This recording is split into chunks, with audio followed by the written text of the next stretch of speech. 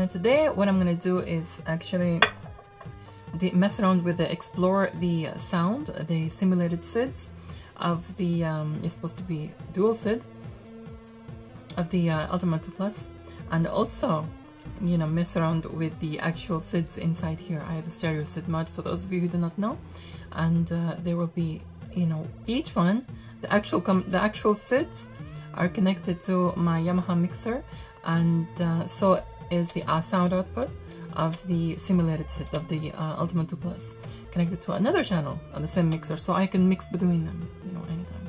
So let's begin. Despite this part 3 making sense as an independent video, because it's an independent topic, if you haven't watched the previous videos, parts 1 and 2 of this Ultima 2 Plus series, I highly recommend checking those out. The links are in the description below or in the letter I in the top right corner. So of course, first things first, you turn on your Commodore 64 and, you know, you will see the usual screen. I have the ROM fast load, you know, at the boot up. So I think I'm going to change that to, you know, if I can get the action replay fast load working, I will, you know, put action replay on, because that's the one that gives me the feelings. So we press the middle button for the menu in the Ultima 2 Plus, and then we want to play a SID. Okay, so we go into the SID folder, which I have, and these are all the SID. Now, for those of you who are, you know, my long-term viewers, you will know that there's a certain specific SID which I always use to test sound, you know, what I use to test my SID mod also. That is because I know how it sounds very well on each SID, 8580 or 6581. You know, on each one I know how it sounds. So this is kind of the, I'd say the caliber. The caliber tune, which I always go to. That is Fairlight's cheese, Fairlight Whitland's cheese. And let's play that first on the actual SIDs.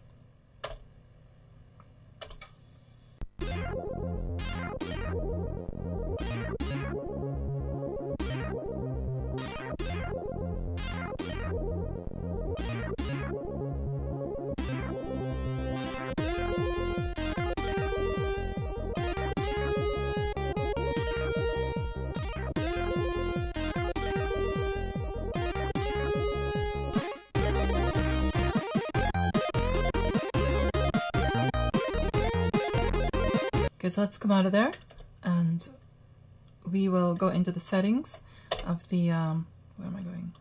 Shift and that, okay. Audio output settings. Now, there is, you know, you can simulate 2 SIDs. I'm going to turn that down and put the output of the Ultima 2 up. Now, okay, we have here the left channel output, SID left, which is, you know, all these settings, and the right channel output, which is SID right, and that is, oops, all these settings at the bottom. So we can choose which one is SID left. Well, you know, that's enabled, so we can choose which address it is, and let's have a look. Yeah, we can choose which SID to be simulated, and 8580 on the left, as you can select between them here. So 8580 on the left, and on the right 6581. So I've selected that. I've selected the address of each one, which is like, should be the same, should be, you know, D400. Anyway, so there was a little while ago in my first part, when I posted it on my Facebook page, my video, somebody commented about the SID and the simulation of the SID of the Ultima 2 Plus, and I said that I can only get, you know, one SID working. You know, well, there was like a bit of a back and forth between both of us.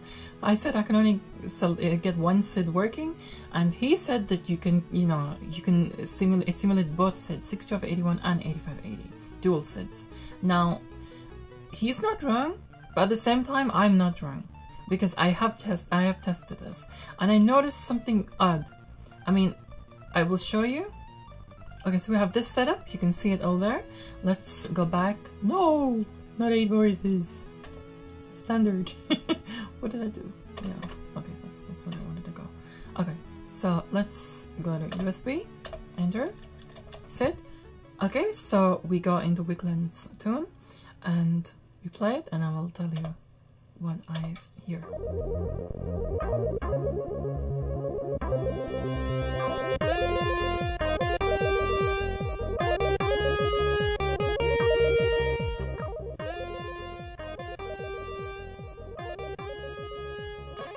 Now this should be stereo. You should be hearing 8580 in the left and 6581 in the right, you know, or the other way around for you. But you're not. It sounds mono, and it sounds like an 8580 to my ears, because I know this tune very well in each SID, on 8580 and 6581. But this sounds like an 8580 and a slightly different one. So it's interesting. Now let's go back to the settings here. What I'm gonna do now is disable SID write. Yeah, let's disable that SID write. Cool. Now we've disabled the actually no, let's disable SID left, because that is the 8580. Yeah, disable SID left. Cool. Now it should only come out of right, and it should only be a 6581 coming out of right. Again, let's try. That sounds like an 8580 to me.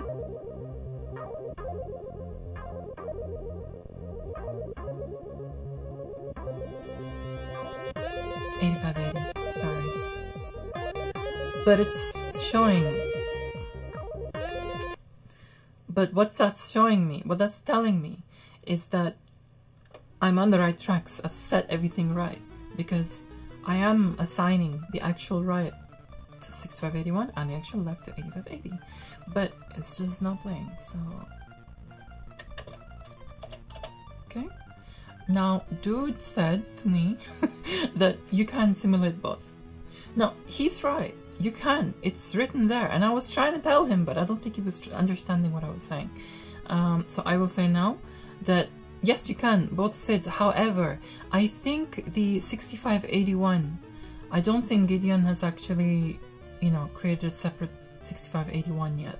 I think both of them are simulating as 8580. If you see what I mean. Because let's say, for example, if I were to change, what I heard before was the 8580. Now let's change that 8580 into 6581. Yes? Sounds the same. Sounds like 8580.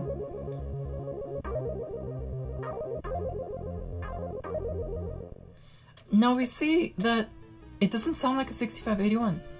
They both sound the same. Both those SIDs are simulating the same SID, if you know what I mean.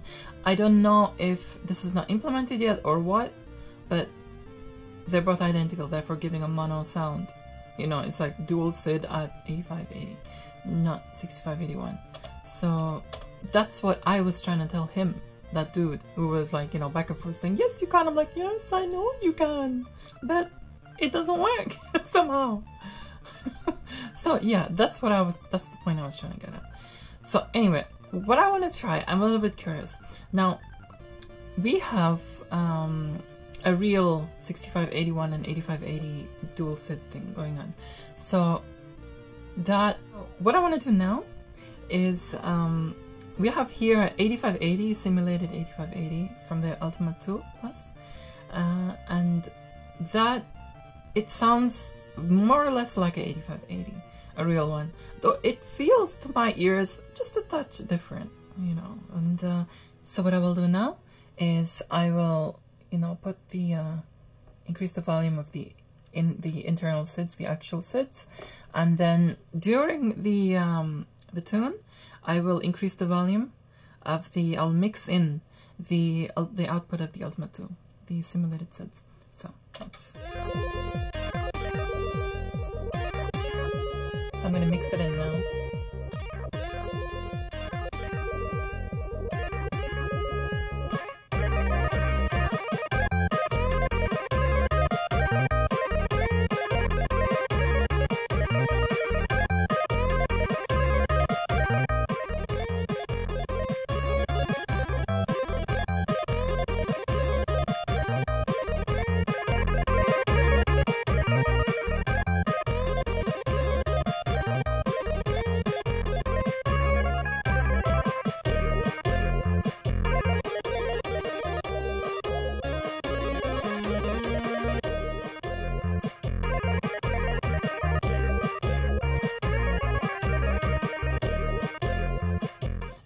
if you were to, let's go in the audio output settings. It helps me concentrate when we go into the audio output settings. I don't know, it just does.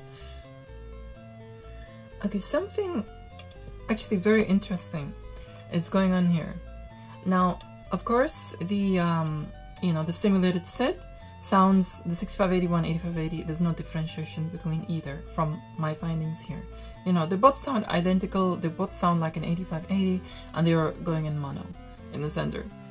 Now, when you combine the actual SID, the actual SIDs with the Ultimate 2 Plus, you get that kind of weird, uncomfortable kind of feeling. It was underwhelming in the sense of, it was underwhelming, but at the same time interesting, because you get that weird sort of feeling that someone's compressing the side of your ears, and that is because that, you know, they're trying to something's trying to cancel it. There's frequencies that are identical, they're trying to cancel each other out because it's just identical. Now that kind of happens, and also it's a feeling of, you know, when you have your speaker system, your hi-fi system. The hi-fi, a lot of you will know this because this happened with Senor Sanyo when I was fixing him. You have your hi-fi system, each speaker. Now you connect positive, negative to each terminal. Now if you were with one of your speakers connect it the other way around, as in connect negative to the positive, positive to negative, wrong polarity, you will get the same effect as this. It's like a weird sort of uncomfortable feeling. So anyway, this is because and actually that's a compliment to Gideon's simulated 8580. That kind of means that the 8580 simulated is actually very, very, very close to the real one, to the real sound, the sound of the real one. So he simulated it pretty much accurately. I'm not sure what he's done with the 6581. He's basically just like duplicated the 8580 and labeled it as 6581. Maybe he's got future plans for that, I don't know. So one thing we've learned is that the 8580 of the simulated one is, yeah, pretty much identical to the, very close to the actual one. Now every SID of course sounds different. However, if it actually was a different type of, like for example, if it was like, it didn't sound exactly right, then we would get a nice effect. It wouldn't sound so identical to one of the SIDs. So we would get an interesting effect, which would be like kind of a 3D-ish effect. So if there were 3 types of SID and they all sound different, you know, it's like a third type, you could actually have a nice 3D effect mixed with mono, like a mono, the third channel, the third SID being mono and the other 2 being in each ear. It'd actually have a nice 3D effect, I think. It'd be interesting. Well, at least a nice stereo effect, you know. So, I guess let's come out of here because we're not dealing with the SID anymore. Yeah, we'll come out of here as well. Okay. Now, we go in the mods. A couple of mods here. Go on then, let's play Lotus 2 intro, the classic. No, what did I just do? I just lost it into memory, I think. Hello into Ryu. Okay, play mod. Of course, it is stereo separated, just like the original Amiga is. My device here, my stereo separation adjustment device, that is, of course, not going. That's going into the actual SIDs, not the simulated SID. So pretty accurate. I mean, I know this notes and everything. C5, D5, freaking high octaves, aren't they? That's a bit odd, because on the Amiga they don't look like this. Anyway, that's all the samples, of course. It's my favorite part.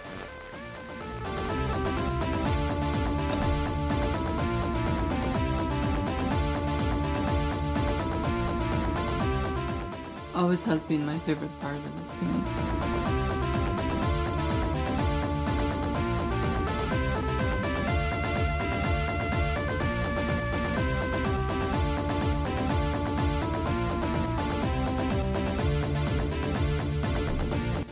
My light ran out. Well, the freaking light ran out. Yeah, the light battery ran out. So, you know, it's gonna need charging. The other battery's not even charged because I was using it for the screen. Okay, so let's play this MsMadLemon tune.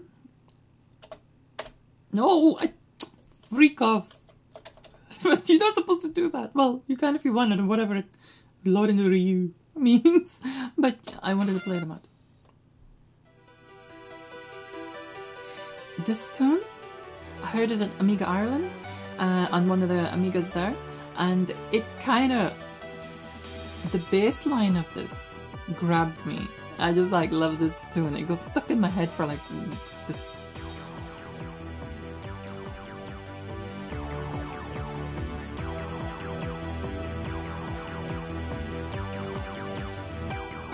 And this, what this reminds me of, this tune, is Robert Miles.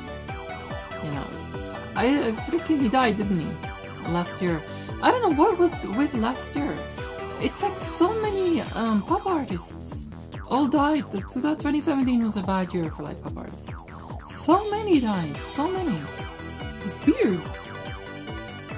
Anyway, it's reminding me of Robert Miles because I used to like his tune Children and Fable. I used to like them tunes.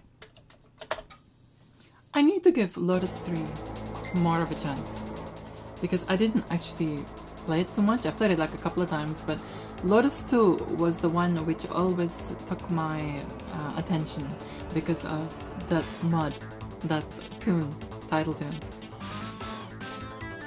This is the kind of tune which sort of grows on you. The Lotus 2 tune is one that grabs you by the neck and says, "Hey, listen to me."